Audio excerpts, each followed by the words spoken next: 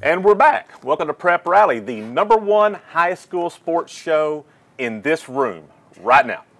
This is our weekly show dedicated to prep sports in Northwest Arkansas. I'm your host, Chip Souza, the sports editor of the Northwest Arkansas Democrat-Gazette. So each week this summer, we will be previewing a different high school football team in the area.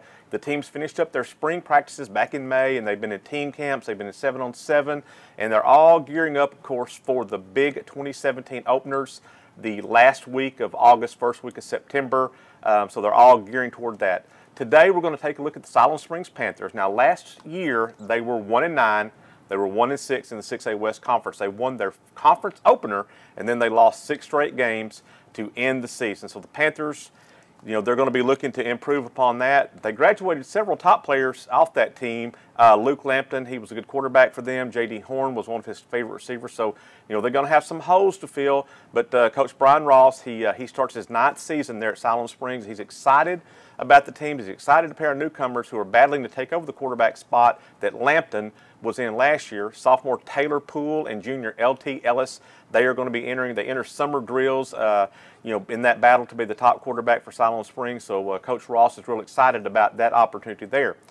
The Panthers are probably going to lean on running back Caden Threlkill this year. He's a player that that looked really good last season, but he missed some time with an injury. But at the end of the season, he was able to come back and had some couple of solid games there at the end of the season. So the coaches there at Siloam Springs are really expecting big things out of him.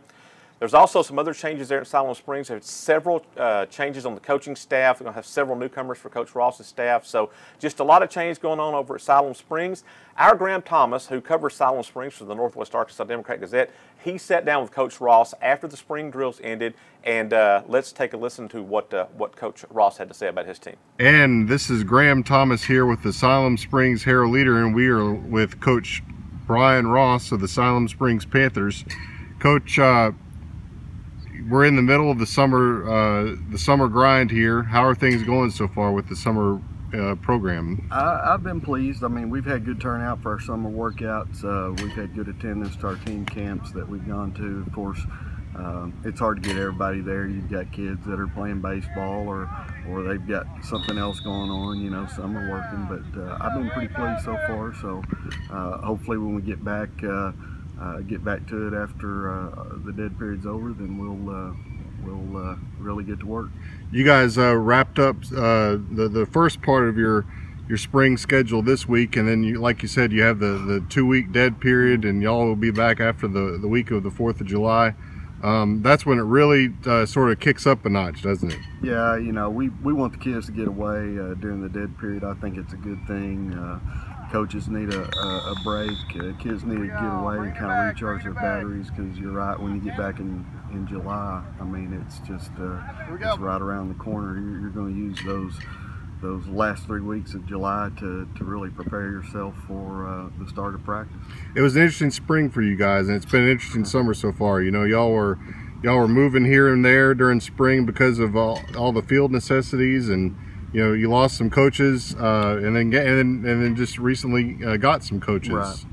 Well, I'm happy with our hires. I think we brought in some good coaches. Got a mix of some veteran coaches with experience and some younger guys with a lot of energy and motivation. So looking forward to seeing how it all gels. It was a unique spring. I thought our kids handled it, as well as possible, having to bounce around and where we practice and being shorthanded with coaches in some ways. So, it's not what happens to you, it's how you handle it. And I thought our kids and coaches, handled it pretty well. When you guys get back for the summer, y'all going to do 7-on-7 here. We'll have some 7-on-7 here on Monday nights. Of course, we got a couple team camps. We've had several team camps so far, both varsity and JV. So it's just a matter of getting back in the swing of things and trying to get kids both physically and mentally prepared for what happens when we start practice. Panthers had a tough season last year, went 1-9. Yeah. How much does that drive a team to go out and work hard during the off season, going through a tough season like that? Well, you know, I think it's certainly a motivating factor. I don't think anybody wants to see that repeated. I know nobody around here does. Had a lot of bad breaks last year and just didn't play well enough at times. But you know, I've been very pleased with our kids' work ethic, the attitude that they've had, and if they'll continue what they're doing, you know, I think good things are ahead of us. Like I said a minute ago, it's not what happens to you, it's how you handle it, and I think our kids have handled it the right way, and hopefully this year we can. So thank you, Graham. Thank you, Coach Ross, for taking the time to talk to us about the Siloam Springs Panthers. So this week and then, you know, throughout the rest of the summer, we will continue to look at prep football. Next week, our focus will shift to Rogers Heritage and the War Eagles and second-year coach Tony Travis as they are gearing up for the 2017 season. For all of us at the Northwest Arkansas Democrat-Gazette, thanks for watching, and we'll see you next time on Prep Rally.